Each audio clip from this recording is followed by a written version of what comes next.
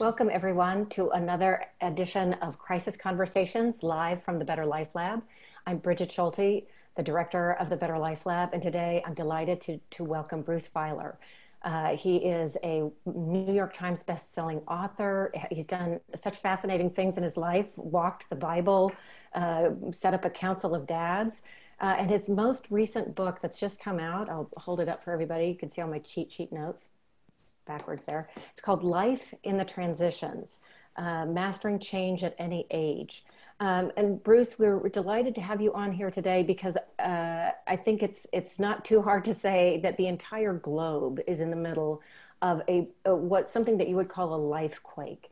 And so that's where I want to start. We've got people who are struggling, they're out of work, they're sick, they've had loved ones who have died. There's so much uncertainty and fear. How do you talk about navigating these life quakes with skill and purpose. Now, I'm not going to ask you to answer that on the very first question, but let's begin talking about what are life quakes and what is this pandemic, when you think about it in terms of what we tend to go through in our lives. And then we'll move into how we handle it with grace and skill and purpose. So first of all, thank you very much for inviting me. And I just want to say that I'm a bit of a fanboy of yours and I've admired your work for many years. And for me, you're one of those gatekeepers that if you're interested in a topic, then I'm going to be interested in it. And I'm just deeply flattered that you're interested in my work. And so thank you very much for having me. A life quake is essentially what we're in now. It is a massive life change that is sort of higher on the Richter scale of consequences of normal life changes, and it has aftershocks that last for years. And some life quakes are voluntary, like having children or moving or starting a new venture, but many of them are involuntary, like a diagnosis or a downsizing or a pandemic. And I became interested in this because I went through a life quake. Like I had what I now think of as a linear life. Like I discovered what I wanted to do early in my life. I did it for no money for a while. I had some success. I got married. I had children. And then in my 40s, I was just walloped by life, right? I had a back-to-back set of crises. First, I got cancer as a new dad. And I asked a group of friends to form a council of dads for my daughters, as you know, and that recently became a series on NBC. I almost went bankrupt in the recession. And then my dad, who had Parkinson's, tried to take his own life, actually 6 times in 12 weeks. Yeah, it was very powerful how you write about that in the book. And it was scary and we didn't know what to do. And we were dealing with medical and work. And I'm the story guy, like I'm the meaning guy. So on a whim, I started this thing, as you know, where every Monday morning I would send him a question about his life. Tell me about the house you grew up, the toys you played with. How'd you become an Eagle Scout, join the Navy? How'd you meet mom? And this man who never had written anything longer than a memo, like backed into writing an autobiography. And I became incredibly kind of obsessed with this idea that when our lives go through these changes, we have to rethink and rewrite and update our life stories. And when I started to share the story, Bridget, with other people, everybody had a story. Yeah. Like my wife had a headache and went to the hospital and died. My boss is a crook. I'm being sued. My brother has stage 4 cancer. And so I thought everybody was saying the same thing, like the life I'm living is not the life I expected, like somehow I'm living life out of order. And so my process is like, there must be a book out there that will give us answers. And I couldn't find one. And I said, well, I'm going to go on this journey. And so I set out, I crisscrossed the country, as you said. I gathered what became 225 life stories, like the most that's ever been gathered in this kind of process, all ages, all walks of life, all 50 states. People lost homes, lost limbs, changed careers, changed religions, got sober, got out of bad marriages. And then I got a team of 12 people and we spent a year like combing through these, coding them, looking for patterns that can help all of us survive and thrive in times of change. And then lo and behold, like the big ideas that we go through these life quakes, we'll get into that. Lo and behold, for the first time in a century, the entire planet is going through a life quake. At literally the exact moment this book decides to come out. Exactly. Yeah. So, it's interesting. You talked about sort of, you had the expectation that your life was linear, that one thing would lead to another. You talk about some of the experts who say we have these kind of uber narratives that we either have these ascending linear kind of trajectories or these descending, but that really what life really is these oscillations of ups and downs and and chaos and figuring it out and then getting lost. And it just, as you say, here is everybody now getting lost all at the same time.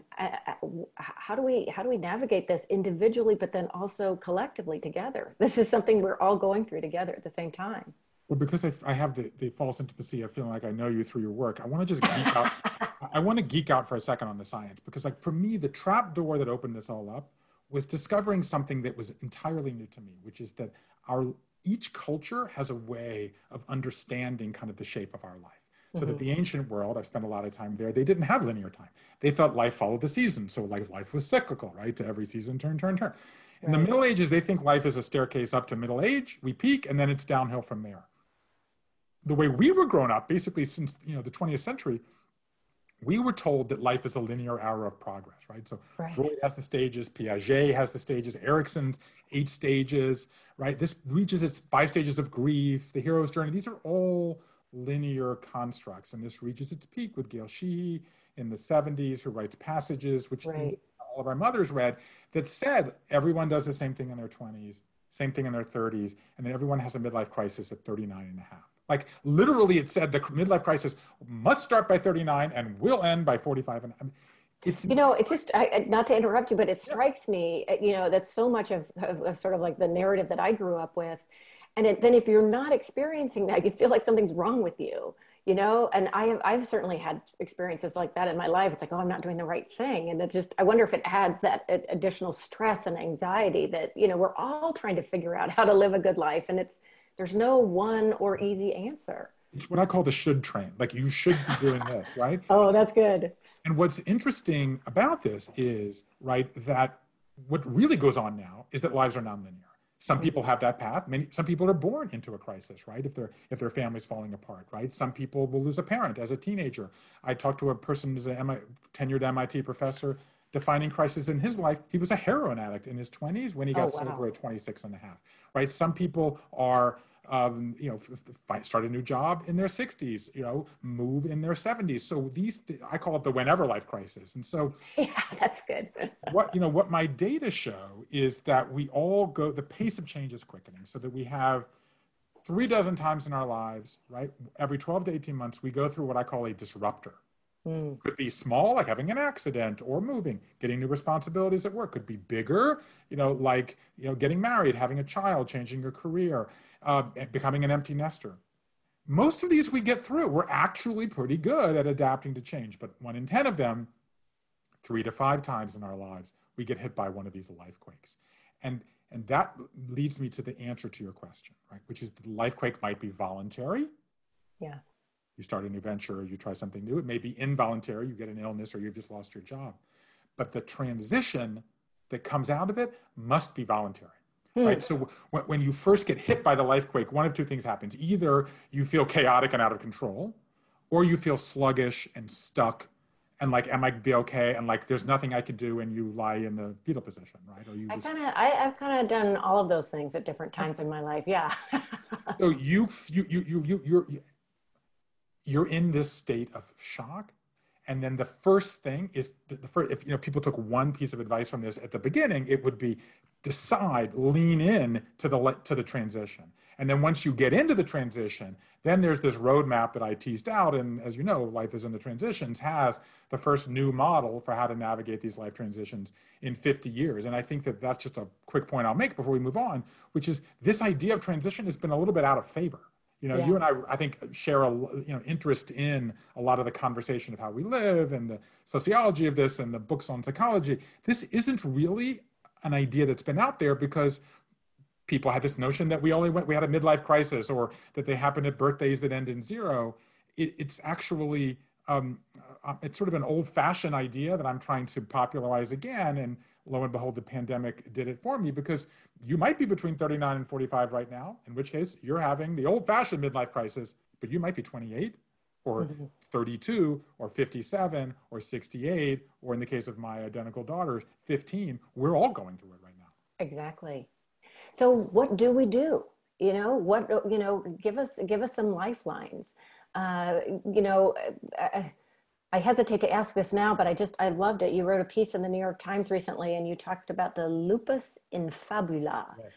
the big bad wolf, and as somebody whose father would do the bills and always groaned that the wolf was at the door, and Mhm. honestly sort of like led to an entire lifetime of fear of finances and money, that the wolf was always going to be at the door.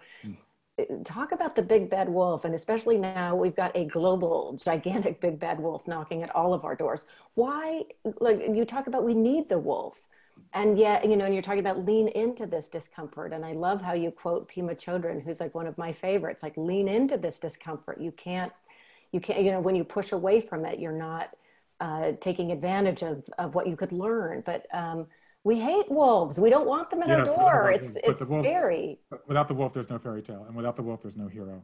Look, I think stop for a second and listen to that story going on in your head. It's the story of who you are and where you came from, where you're going in your life, who you want to be.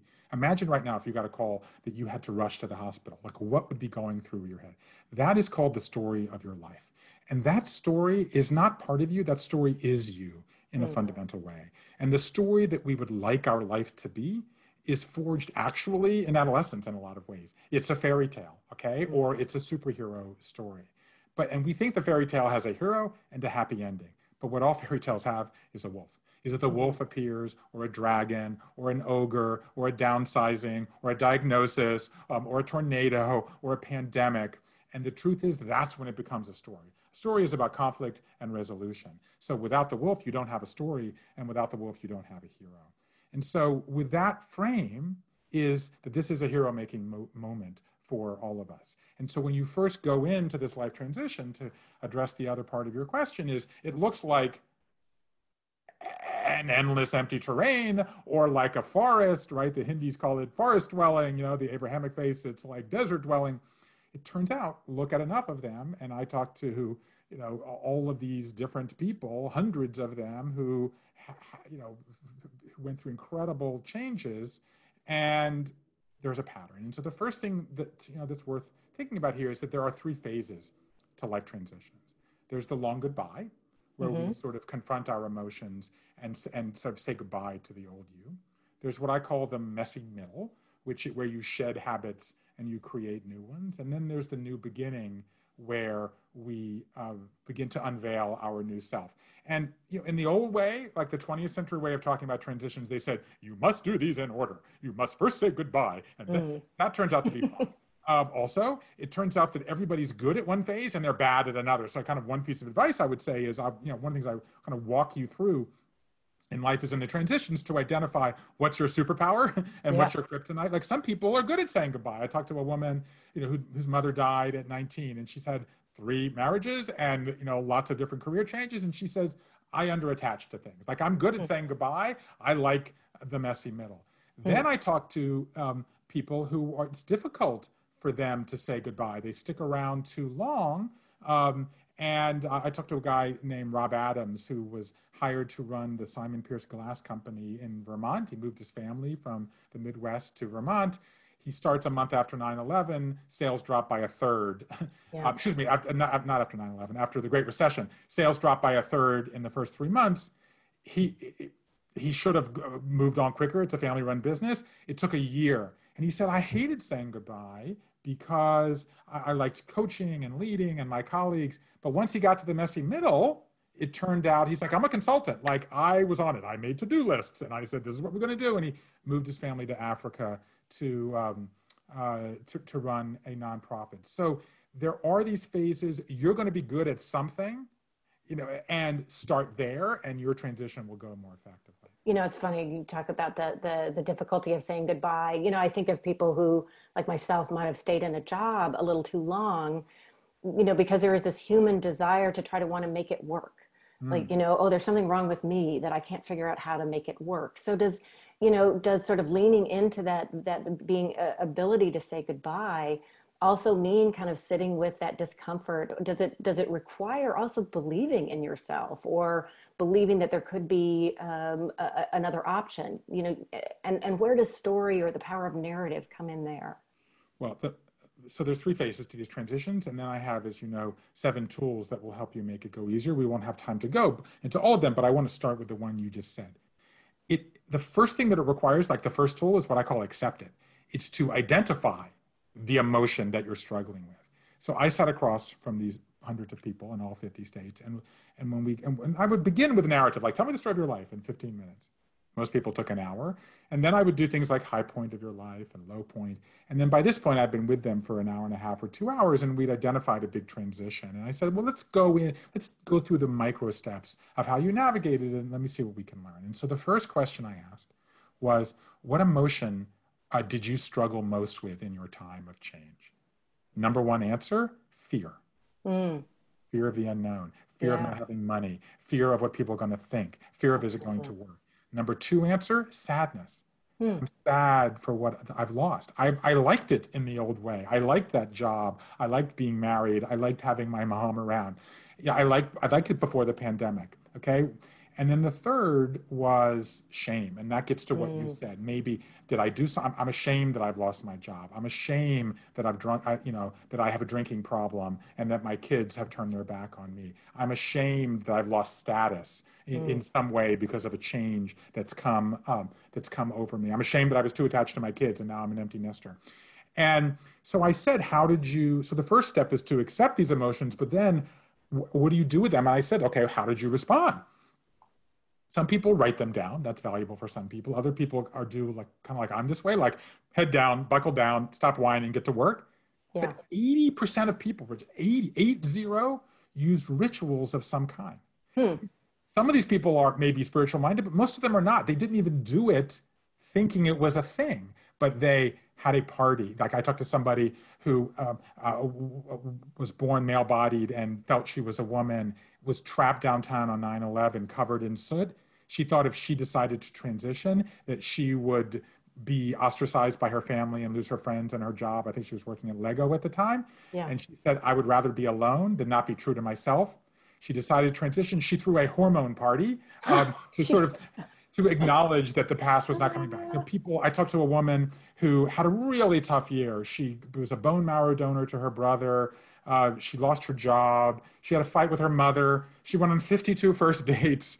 And then she said, you know what, this isn't working. So she had a fear of heights. She jumped out of an airplane to say, if I can get over this fear, I can get over my fear of the future. A year later, she was married and pregnant with a child. So there's something about rituals that allow us to say both to ourselves and to those around us that we're making progress. We're taking steps here.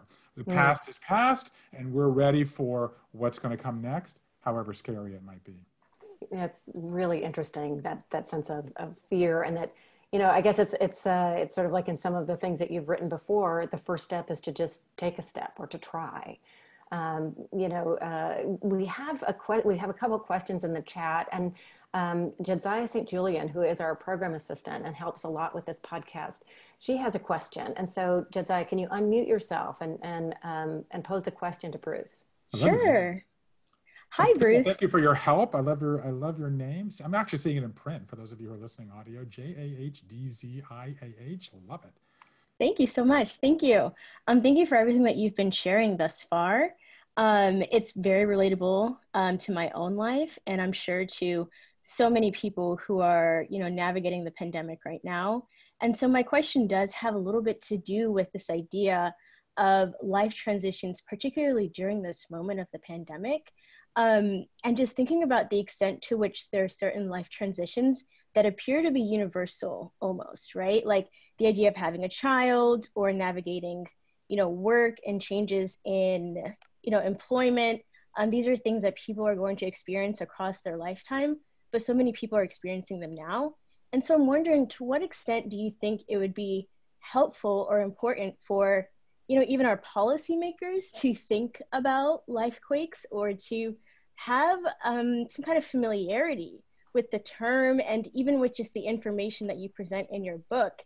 And what would that mean for creating certain policies that can support, so many people within our society? Like what is that conversation, between creating policies and understanding this idea, this reality of life quakes? Oh, but you're egging me on. You were just prodding me at a moment and like getting me to where my heart is. So let me just say a couple things here really quickly, and then I'll try to answer your question very directly. The first thing I want to say about the pandemic is that this is, I mentioned this earlier, for the first time in a century, a collective involuntary life quake. As you know, Bridget, because you were kind enough to read my book, I kind of analyzed every transition in terms of, was it voluntary or involuntary, the biggest one in people's lives. Voluntary was 47%, involuntary was 53%. And it was interesting that I was born in 1964, so I'm right on the cusp of the boomers and the Xers. And I thought, wow, 47% are voluntary. And I had a bunch of millennial coders with me, and they were like, really? 53% are involuntary? And so people have this different reaction. And then I did personal or collective. And so this is an involuntary collective life quake. That would be like a natural disaster, 9/11. These are involuntary collective life quakes. But the life quake is universal, but the transitions that are going to come out of them are going to be particular to every person. So everybody listening to us is going to have a different thing. Do I have a job? If I have a job, is it the job that I want it to have? Do I need to quit my job, right, to take care of my family? So each person, this is going to trigger, to use that word in a positive way, not a negative way, trigger a particular evaluation. But the particular point I want to make before addressing the policy issue here is to say that Xers get this idea that change is happening faster, more than boomers, and millennials more than Xers. I think that the millennials understand inherently. There was a time that I thought, I only talk to people over 40 because I needed people who'd been beat up by life a little bit. My wife, Linda Rotenberg, who runs an organization, Endeavor, that helps entrepreneurs around the world and has 500 more or less millennials working for her, she said, no. And it turns out, to your question about narrative, everybody has a life story. And so I think millennials are more used to this idea. Right, they know they're going to have 15.7 jobs and 11.7 moves. And I mean, I read a statistic recently that my kids are 15, like teenagers today, half of the jobs that they're going to have never been invented yet. Right. Because technology and AI are coming so fast. So we have to accept that we're in a period of constant change. And then that leads to the policy question. So I think I actually had a conversation with an educator this morning, and we were talking about how schools need to respond to this moment. You know, the inspiration for this, Bridget, was work I did on the importance of family narrative, and the children who understand that their lives will take an oscillating shape, and that know more about their family history are better able to navigate the world. It's the #1 predictor of a child's emotional well-being. That's I fascinating. wrote about this in the New York Times in an article called Stories That Bind Us, and it is the beginning of Life is in the Transitions. So I actually think that we, on an education point of view, we need to figure out even how to take the moment that we're in now and say, as painful and difficult as it is, it's actually a training ground for life transition skills. Okay. And so that's like almost like you need to understand your narrative is going to have wolves and interruptions if you're an adolescent. When you turn to colleges, college is the first time that, and obviously college is going through its own sort of transition right now, but college is the first time that people in college are going to go through a collective transition together. Right. And what is college? Like saying goodbye to your old self, right? When you were living at home, going through a messy middle, finding yourself. Do I want to make these choices or that? Do I want to do my homework, right? Do I want to be a partier? Like, who do I want to be? What do I want? That's it. That's the messy, college is the messy middle that prepares you for the transition to come. So I think educators to start thinking of school as a transition skill-based experience as well as an intellectual and social experience would be helpful. And then when you go to the workplace, what are the touch points? The touch points are parental leave. Okay, we need leave for dads as well as we need them for moms. You know, the idea of parental leave. And we also say family leave because you also need it to take care of yourself. You need it to take care of older people. It's not just parental leave that needs to be a part of a much larger solution. That's the point I was going to make next. Like, you need it when the kids are born, but you could make a very strong case that we all should have in our back pocket a parental leave sabbatical when our kids are teenagers, right? Or our parents are aging. What's going on? Parents aging, being born. What are those? Those are moments of transition, okay? And these are moments that for most of human history were largely dealt with in the world of religion and spirituality and those kinds of community organizations. Now we're in a world where those institutions, as much as I personally love them, are losing power and influence, and we are turning to the workplace, right? Because what's going on? You now have 3/4 of women working outside the home. You have dads much more involved in parenting. And so these are all moments of transition. I think using this language will be very constructive for all of us to sort of say, there are tools, there are skills, and this is what I've tried to do in Life is in the Transitions, is lay them out. There actually are things we can do. Well, at this point, let me go to a fantastic researcher, great friend, mentor, Brad Harrington, who's with the Boston College Center for Work and Family. Brad, you had a question. I would love to bring you on. Yeah. Can you hear me okay? Yeah, I can hear you fine. I can, and I've learned a lot from your institution's work over the years, and so it's a pleasure to be with you. Thanks. Yeah, we've been writing a lot on fatherhood for the last decade, as you may know, and I know you wrote a book, which I'm going to run out and buy now that I remembered that, Bruce. The comment I wanted to make, and with a question, I've been teaching a course for years at Boston College on, well, the course is now called Finding and Following Your Calling. It's for seniors at BC. And we use one of your articles, which is The Stories That Bind Us, that I think you just referred to a minute ago, which I think is a terrific thought piece. But one of the things I've had students do, and I did this for 10 years in the MBA program and now 10 years with BC seniors, and the course is intended to help them think about how they're going to make their transition from the 4 years of college to the next stage of their life. The first exercise I always give them, Bruce, which you will probably find that's a good idea, is they walk in the first week and I say, by next week, I'd like you to have written and turn in a 20-page autobiography. And wow. At first they sit there and go, what? I could never fill 20 pages, right? And I give them mine as an example, just as sort of a template to look at in terms of the degree of depth I go into and so forth, and what they talk about, and not only what happened, but how it felt when it happened. And invariably at the end of every semester, I say, well, at the end of when they hand it in, I say, was it hard to do to fill 20 pages? Almost every single kid says no. No. Not at all, once they get going. And the second, did you enjoy doing this thing?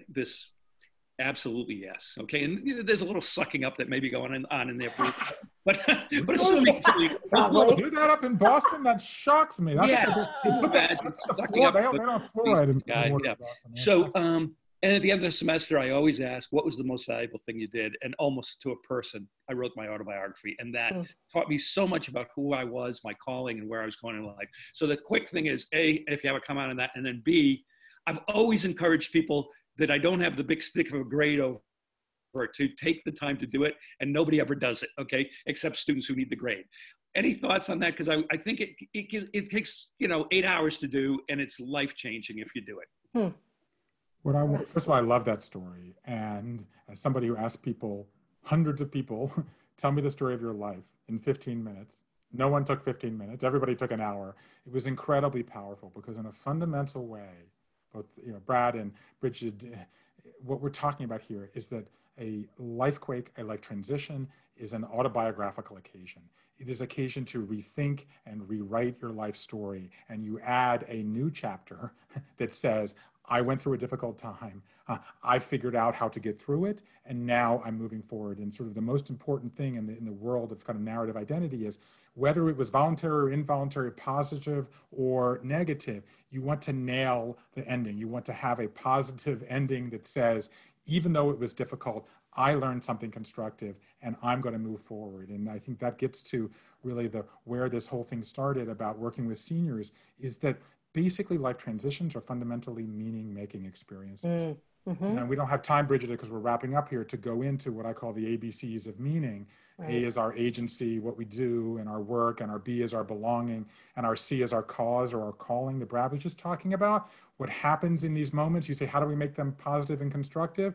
We say, do I have that balance right? Am I working too hard? I should focus more on my relationships. Maybe I've been a mom and I'm an empty nester. I want to give back. Maybe I've been giving back and I've burned out.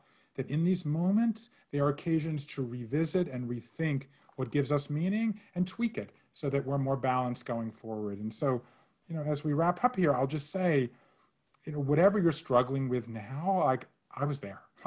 I was there with you. I was very much struggling. And I went out and found these people, and they gave me hope and inspiration, but more importantly, gave me things to do. So whatever you're struggling with, if you come on this journey and meet these people, we're going to give you something to do tonight, something next week, the week after. We're going to take whatever you're struggling with, whatever transition you're in, and we're going to make it go a little bit better and a lot more effectively. We can get through this together. I want to ask one last question to kind of think through this.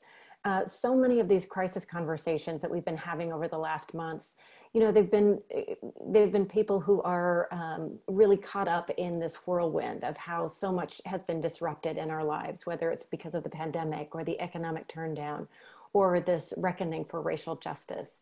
And one of the things that we really struggle with or work on here at the Better Life Lab is how much is individual? How much agency do I have, should I have, versus how much is systemic? And how much is it, the circumstances that I find myself in, whether it's structural racism or deeply embedded cultural norms around gender or discrimination. And we've got public policies that do not support so many of our families, or we've got systems that are broken and don't work. And so I guess that would be sort of the last thing that I would ask is, you do want to have a sense of individual agency in your life. You're the only one living it. And yet, how can we work together in these transitions, in these moments, like in the pandemic, when so much has become clear that isn't working? How do we work together to make those systems better, to change our larger story, if you will? Like in the United States, we're supposed to be this, land of opportunity, and we are not. How do we change that larger collective narrative to actually get there and make that transition? I think the protest movement that you brought up is a very interesting example of this, because we've talked about the pandemic as a collective involuntary lifequake. What the protest movement and Black Lives Matter and anti-racism and all of the initiatives that have come out of this is actually a voluntary collective lifequake. It's something that we are all deciding that now there is this reckoning and we want to act about it. And I want to make a kind of a perhaps an unusual analogy, but I want to go back to 9/11. In the wake of 9/11, I wrote a book about Abraham as the shared ancestor of Jews, Christians, and Muslims, and I did a lot of interfaith work. And the thing that I learned from that seems incredibly potent to the question you just asked me is that, can we get along? We were in that moment, it looked like we were going to have a global, religious war among Jews, Christians, and Muslims. And I did hundreds of interfaith events, and I used to say the same thing at the end, which is, this is so important that we can't sit back and say, I hope they solve that problem over there in the Middle East, right? Or I hope they get that problem done in Iraq or whatever it is. We all have to do something in our own community and our own neighborhood, in our own block. And I gave people the way to have small, living room interfaith conversations, Abraham salons, I called them. That's what I feel like we've learned in the protest movement, right? Which is, this problem was built into America, right? This was written into the Constitution, and and many of the defining moments in American history, from the Civil War to the Civil Rights Movement, were about taking it. And we now appear to be in this moment. And what have we learned? We can't say, I hope they solve that problem. Right. We have to say, in my workplace, am I doing something? Right? In my family, am I doing something? In my neighborhood, am I doing something? In my heart, am I doing something with my own children? That's been the big takeaway for me that's been incredibly positive. And that's what I feel about the pandemic, okay? We may not be able, we can wear a mask and we can socially distance and wash our hands, but we're not going to be able to cure the vaccine.